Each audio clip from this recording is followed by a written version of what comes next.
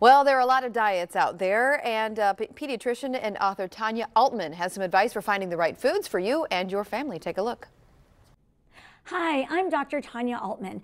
You know, I find that more and more families are going dairy-free, and while it may be trendy, it's really not the best nutrition decision for your family. In fact, the National Osteoporosis Foundation just conducted a study that showed that 6 out of 10 moms are actually limiting dairy in their own diet, which trickles down into their kids' diet. And when kids don't get 2 to 3 servings of milk a day, they often lack the calcium and vitamin D and protein that they need for proper growth and development. Let's take bone health for instance. You know, you have until your early 20s to really build up all that bone density that you need.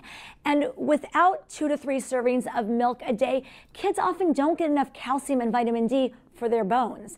So parents might ask me, well, what about spinach and other green vegetables? And sure, green vegetables are super healthy for your family, but just to put it into perspective, it takes 10 cups of raw spinach to equal the calcium in 1 cup of milk.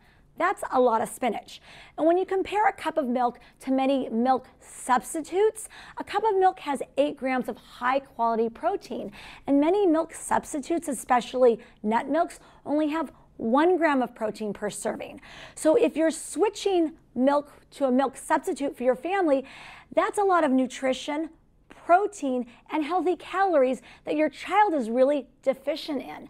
So one of the best ways to ensure that your child is getting all the nutrients they need in their diet is to make sure that everyone in the family has 3 servings of dairy products a day. So how do you do that? Well, make your morning oatmeal with a cup of milk. That's what I do in my house. Or use it for cereal. Or pair a glass of milk with whatever your child likes to eat in the morning. Same with when they get home from school. Any snack, healthy nut butter and whole grain crackers, just simply add a glass of milk. Or make a smoothie and let your child throw fruits and vegetables, my kids love raspberries and strawberries, into their cup of milk. It's really delicious and fun for everyone. For more tips on how to incorporate milk into your family's diet and other great recipes, visit milklife.com. Milk Life sponsored that segment.